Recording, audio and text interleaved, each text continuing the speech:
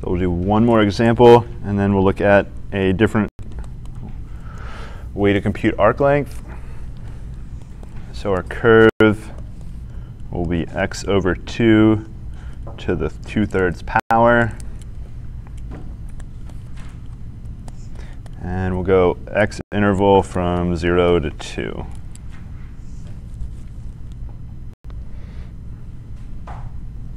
So compute the arc length, and then tell me what the problem is. So you'll almost be able to compute the arc length, but you'll get one issue at the very end.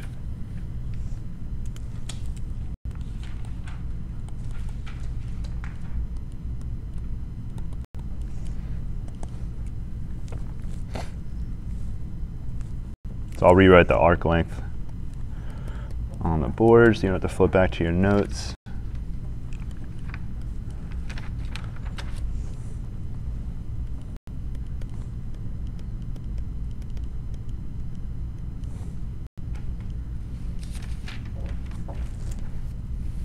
So you got a y, you just got to find y prime, square it, plug it in, and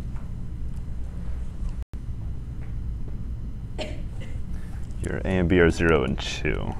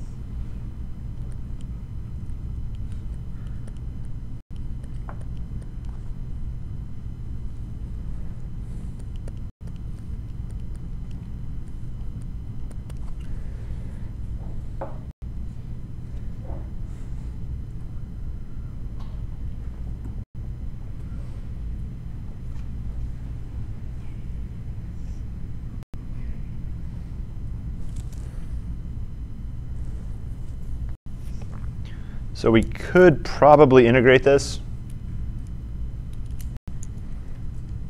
It might be a little bit tricky.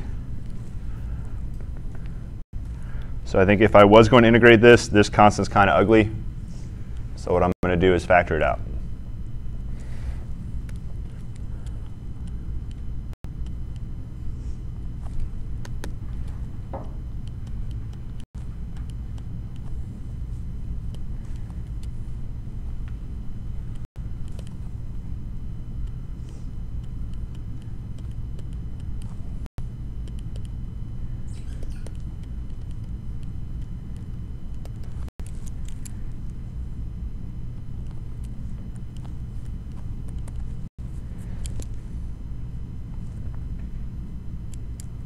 So I factored out carefully. It's squared, so it's going to factor out as out of a square root as not squared. And the other issue that I had to deal with, there was a 1 here. So when I factor it out, I have to multiply by it. So I have to divide by it. So I multiply by the reciprocal. You can check if you distribute back in, you have to write it as square root squared, and it will turn the first term into a 1.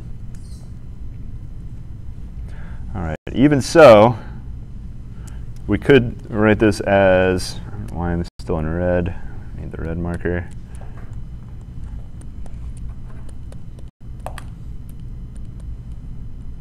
That's just a constant, so it's not going to affect things too much. And because I wrote that as a, we can write that as 1 over a. This almost looks like a trig sub, except what's the problem? It's got the square root. Negative 2/3. Yeah, that weird power on x, if that was just squared. So I could write, so the negative power is a reciprocal. So I should be able to write it like that. Reciprocal x, ooh, should be the cube root of x. So x to the 1/3.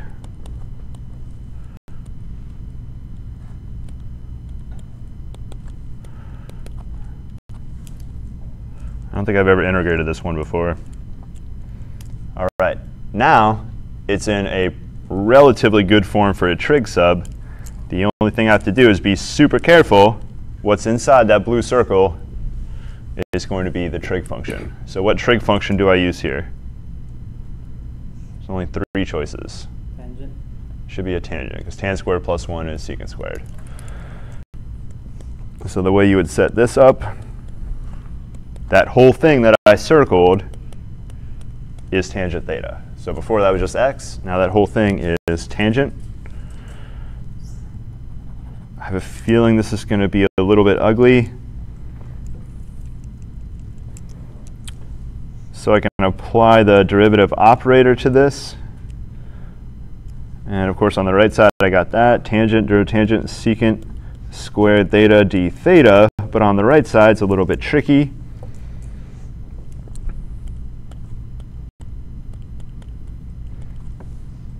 X to the negative third, which is negative 1/3 x to the negative 4/3 dx.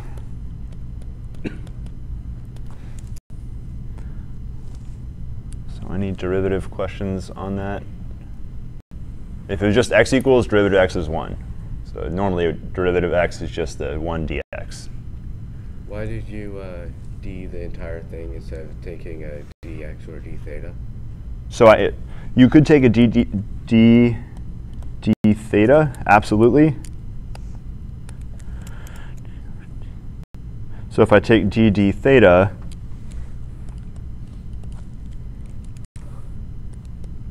this is what I get at the very end, right here. And then the last step is basically move d theta to the other side. Okay. And this comes from the chain rule, is why you get that extra term, because we took a theta derivative of the variable x, or a function of the variable x. So that's you get that in the implicit derivative case. So is the one on your far left, that d theta, right on the end, supposed to be there? Nope. Although I'm about to multiply by d theta, so it will, on this step, it will appear there. Okay, thank you. Yep. dx equals sec squared theta d theta. All right, so everything is good except that stupid term in the front. Now I don't have that term anywhere up here. So what we usually do, that constant, I'm not worried about the constant so much, although I don't see a 3. So we'll take this whole thing to the other side. So we have dx equals negative 3 x to the 4/3 sec squared theta d theta. So that negative 3 is just fine. That's not a problem. What is the problem on the right side? I get x's and thetas mixed. So how in the world do I turn x into theta? Sub theta for x squared theta. So the answer is they're related like that.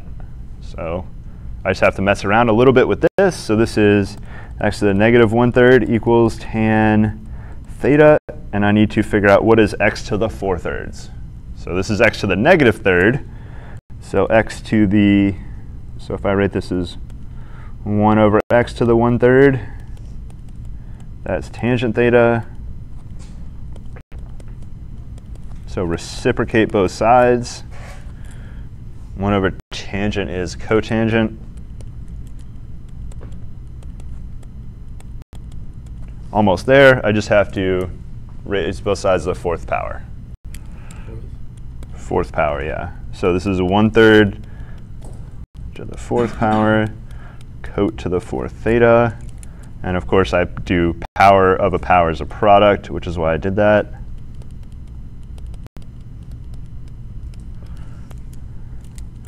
So we get -3. So this whole thing turns into cotangent to the 4th theta sec squared theta d theta. This is a slightly ugly thing to plug in. There may be some trig cancellation. All right, so now you can finally take out dx and replace with this right here.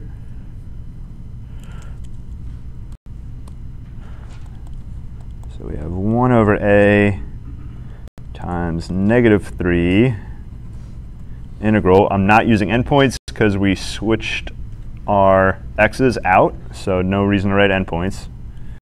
A squared plus that thing I circled is tangent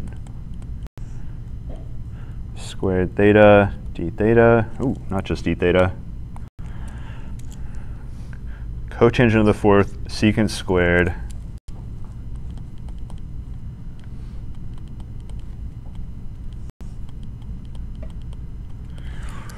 all right.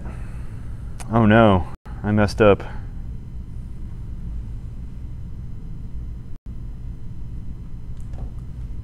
What did I mess up?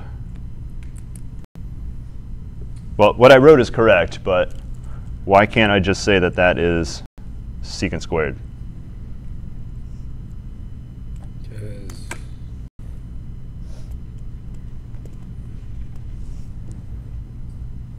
Is any number squared plus tangent theta squared? No, 1 plus that. Or if I had an a squared in front, that would work just as well. But I don't have an a squared in front. So if I write that in, obviously that's not correct. But I fix it by making my original substitution out a tangent theta. It's been a while since I did one of these trig subs. So that should be a tangent theta. Good news is that constant just sort of filters through everywhere. Constant multiple rule. So derivative is just a times that. 3, we just need another a in here. A shouldn't really change anything else except it's going to mess this guy up. Another a.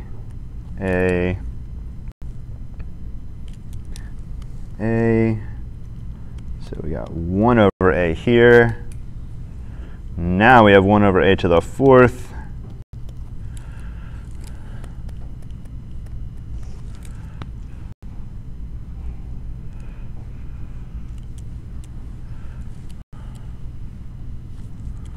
So divided by a to the 4th power. So we'll just rewrite this one last time. -3 over a cubed.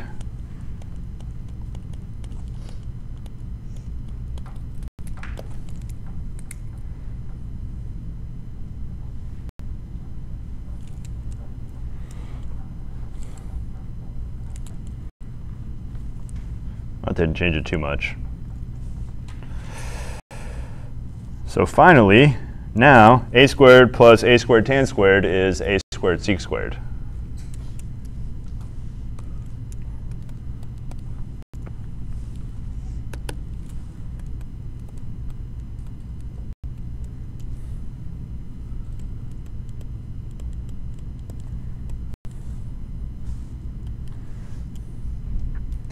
Cotangent and secant, 1 over cos.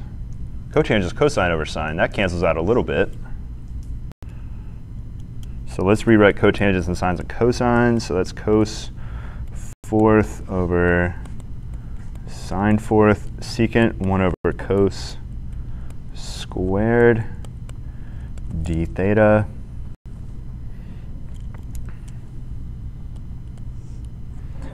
This is a secant theta, which is a times 1 over cos theta. And we got cos squared reduces this to just a cos squared.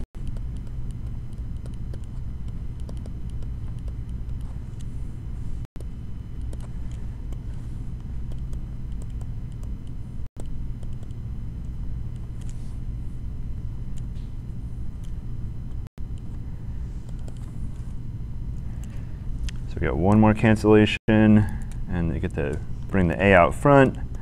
Negative 3 over a squared integral cos turns that.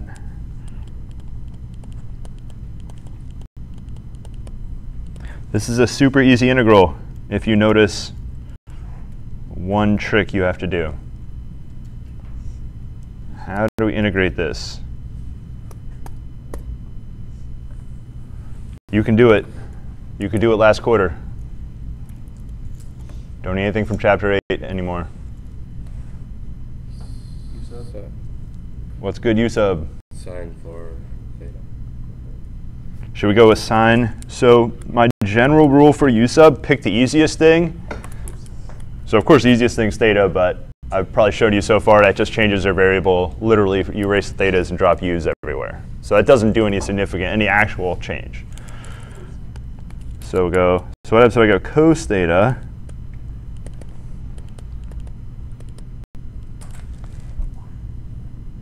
That's not too helpful because I don't have, in the numerator, I got cosine.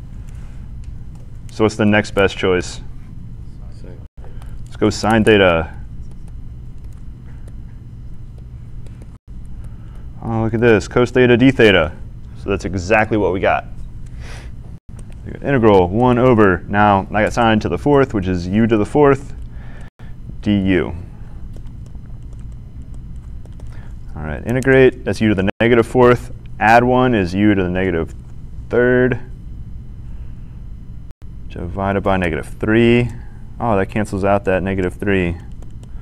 Look at that. So I do not have endpoints because I'm in u's. Now I have to come back to thetas.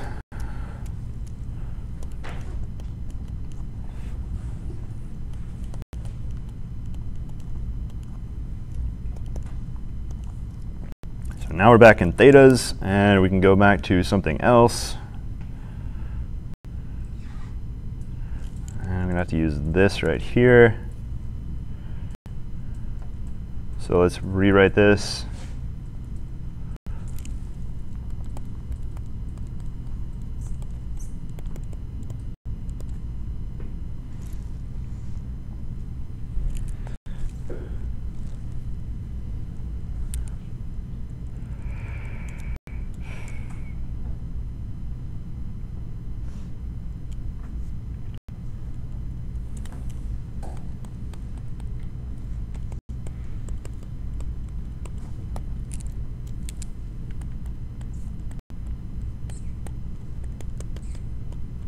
So now we're going to write our triangle out.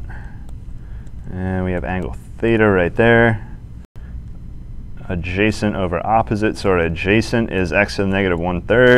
Our opposite is a. So hypotenuse will be a squared plus x to the negative 2/3.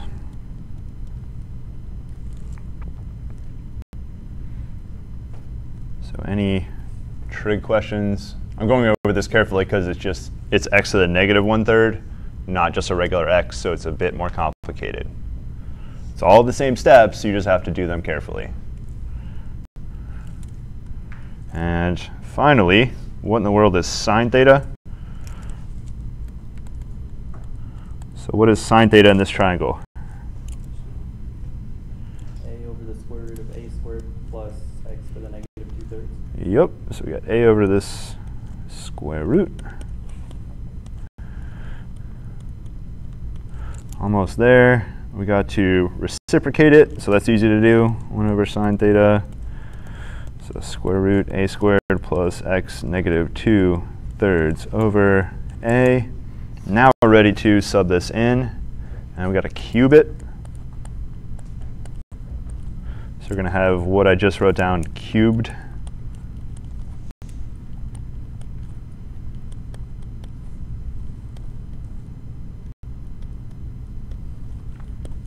We're finally back to x's, so I could finally write down the x endpoints, which were 0 and 2.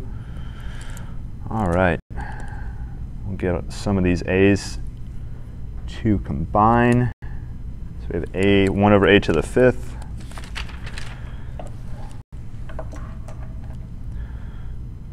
And we'll just write this a squared plus 1 over x to the 2/3 raised to something 3/2.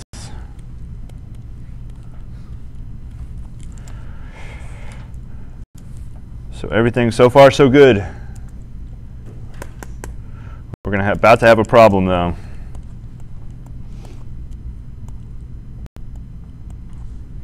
So I'm going to plug in the 2 first.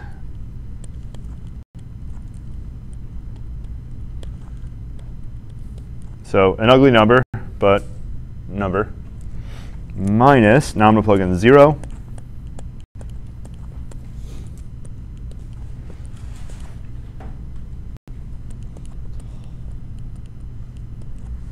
So what's the problem? Can't divide by 0.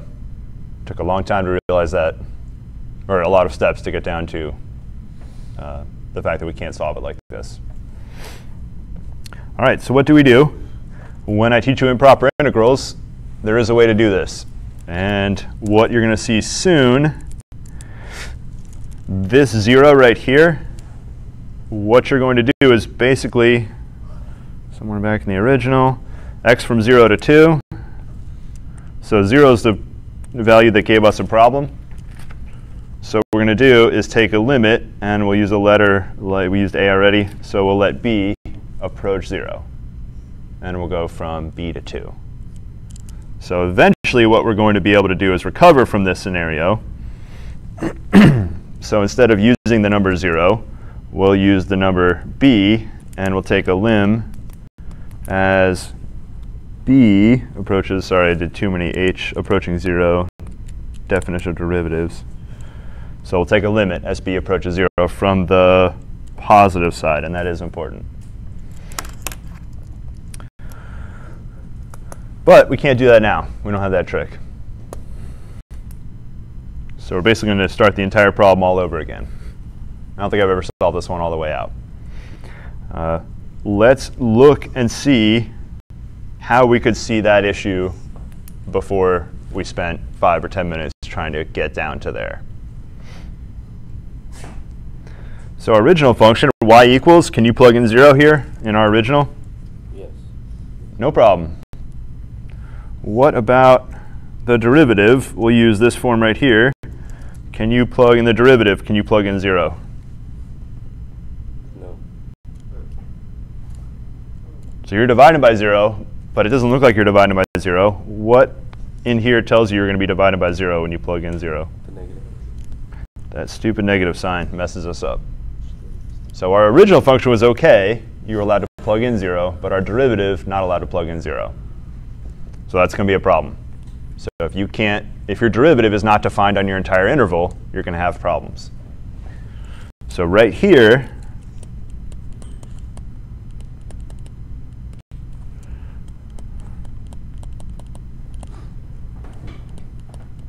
so it's not defined on the entire interval 0 to 2. It was only one value that it was not defined on.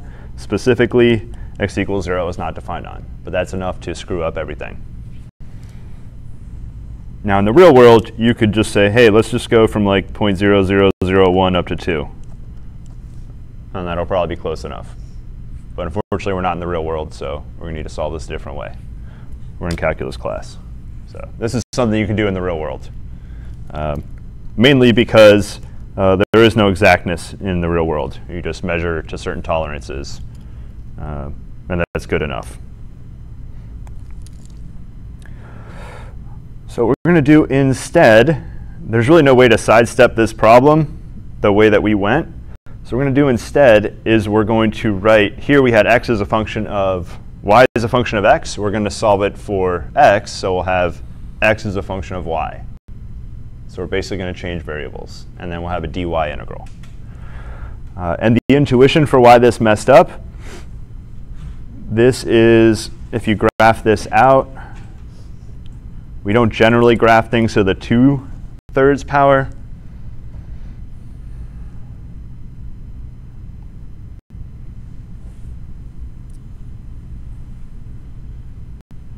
Actually, now I don't think I've ever graphed x to the 2/3 power. We'll just run over to, go to Desmos.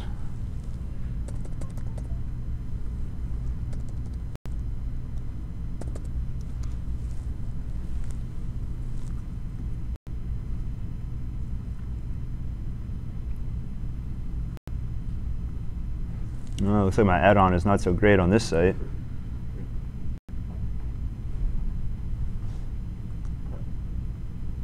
There we go.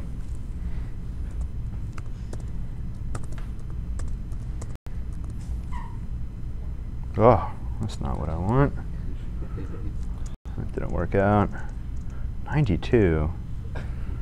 I want parentheses 2/3. All right. So from this graph,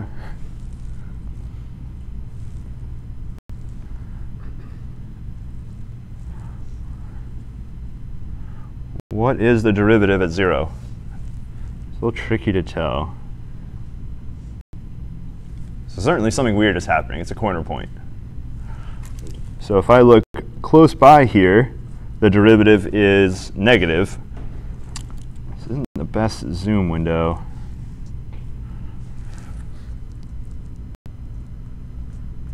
Oh, there we go.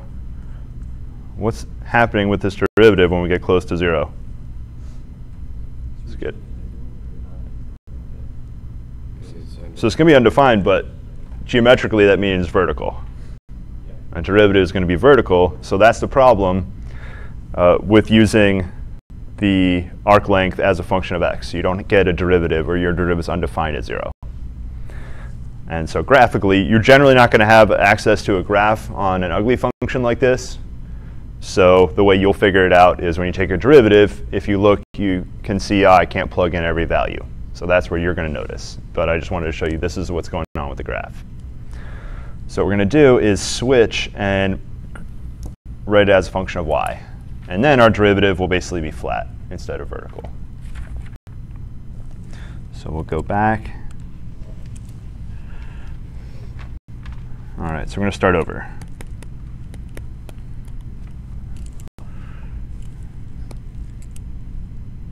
So I'll just rewrite the problem.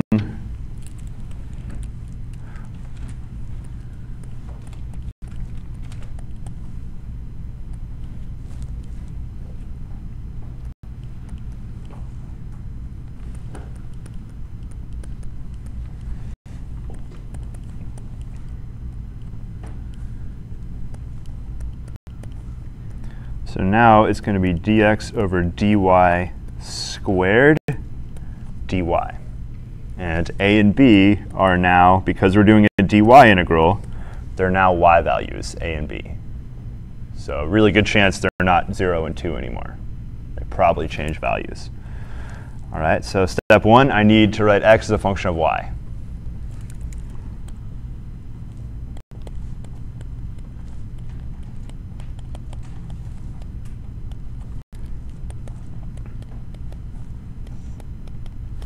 So all you have to do is solve for x.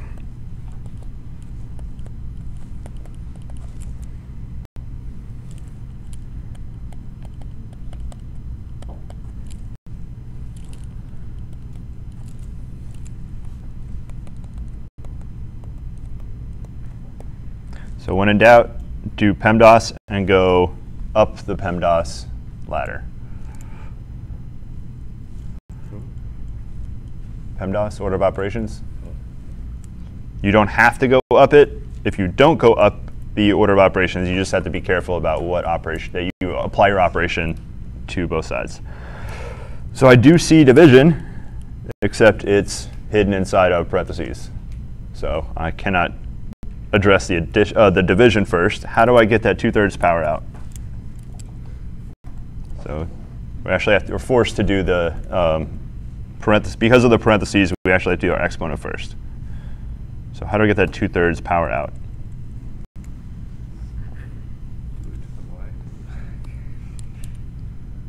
What power do I raise each side to? 3/2. The reciprocal power, because powers of powers are products. So 2/3 times 3/2 is first power.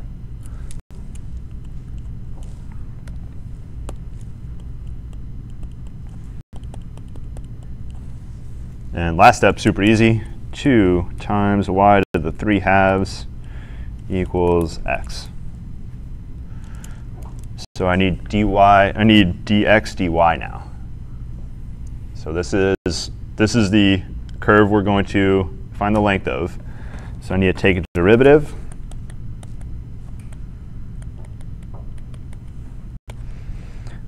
Normally we went ddx. However, I don't want to do the dx derivative. I need to do the dy derivative. And that comes from our length formula. And this is, I should have written, I'm going to go back up to where I first wrote this equation down and write a note next to it. Maybe I already wrote that note, but oh, here we go. It is written there. When x is a function of y. So mathematically, that's how you write it, or I could write it when x is a function of y. And of course, g prime of y, which is what you see on the inside here, g prime of y is dx over dy. So f prime of x, normally f prime of x is what you're used to.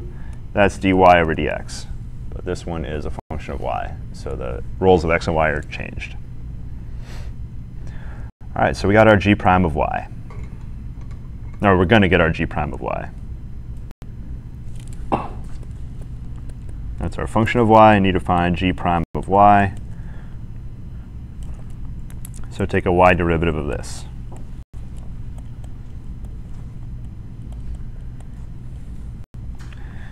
And our derivative is 3y to the half power, because when you multiply by 3/2, that half cancels at 2. So you just have 3y to the 1/2 power. So that's g prime of y. Of course, you're going to need g prime of y squared. So I'll go ahead and do that right now. It's going to be 9y. Oh, it looks really nice. That should be one indication this is probably a better way to solve it.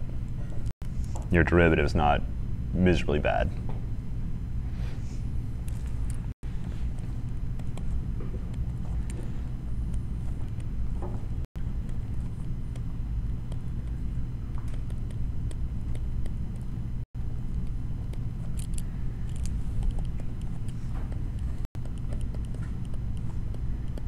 So our integral looks super easy. 1 plus 9y square root dy. What's the only other thing I need to do before I actually start doing calculus? Put A and B in the terms of y. Yeah, I get a and b, and I need them written as y values, so not x values. So I need to convert, there we go.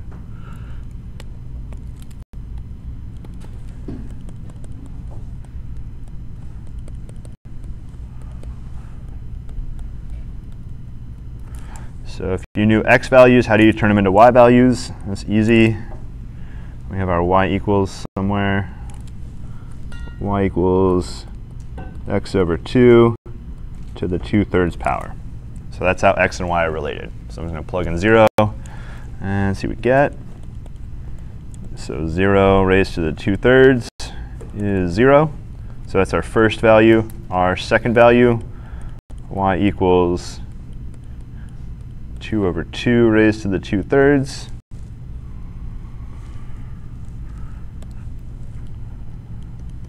So that's a 1 to the 2/3 power, which is a 1. So we're going to go from y value 0 to y value 1.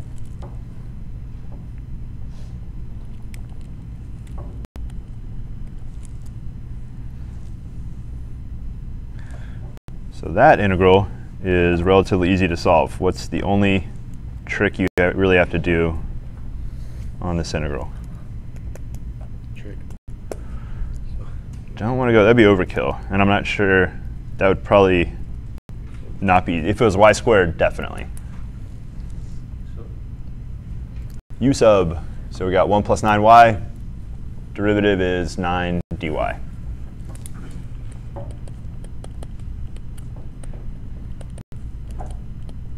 So you don't have a 9 dy, so you write dy is 1/9 du, and the rest is pretty much stuff you've done before.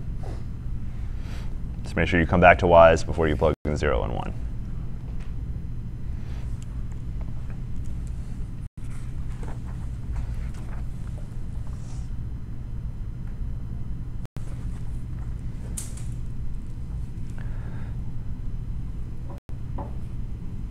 So if you find yourself going down a road that is incredibly ugly, like this first one that we went down, chances are you're not doing what I want you to be doing. Or you're doing a web work problem that was randomly generated and just gives you horrible numbers. That can happen. But the quizzes are not randomly generated. I try to give numbers that are relatively nice. So if you see something like this happening on a quiz, you're probably going down the scenic route. Oh, we just did one problem. You know math is getting serious when you do one problem in a class. At least you finished it well. We got close to finishing it. As close as we're going to get.